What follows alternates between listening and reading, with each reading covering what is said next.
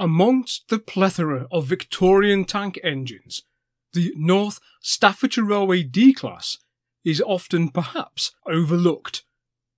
Designed by Luke Longbottom at Stoke Works and introduced between 1882 and 1899, the D Class became the most numerous on the North Staffordshire system, with 49 examples being built.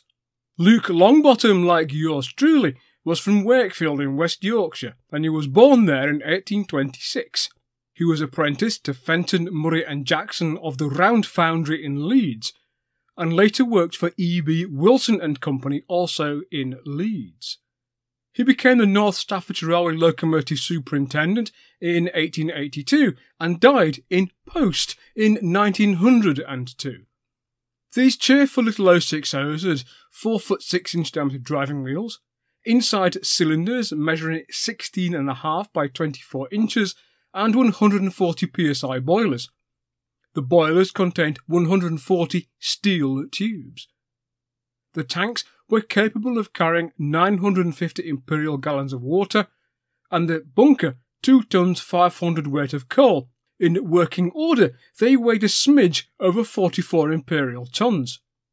The earliest members of the class were a fine example of Victorian recycling, as they used the wheels discarded from the North Staffordshire A Class 240 tank engines, which were then being refitted with larger 5-foot 1-inch diameter driving wheels. The last 12 engines of the D Class were delivered with 17 by 24-inch cylinders.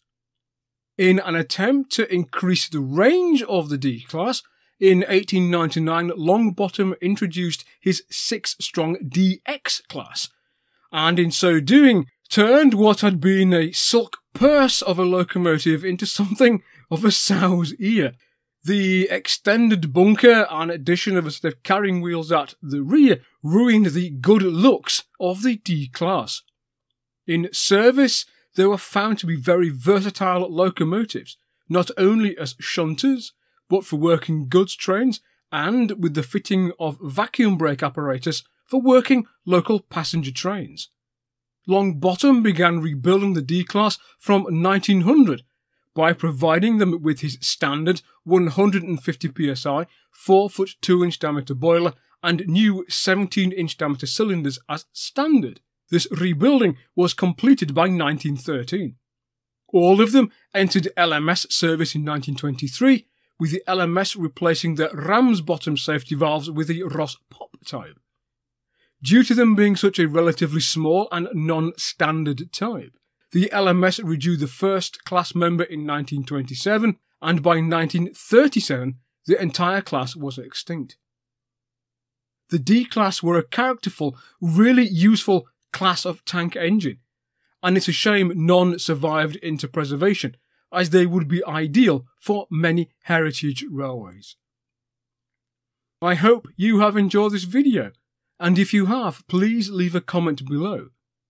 Please also like, share and subscribe, and click the notification bell. And if you are able to support Rail Story financially, you can do so via Patreon and Ko-fi to help keep the channel on the rails. And I look forward to seeing you all next time on Rail Story.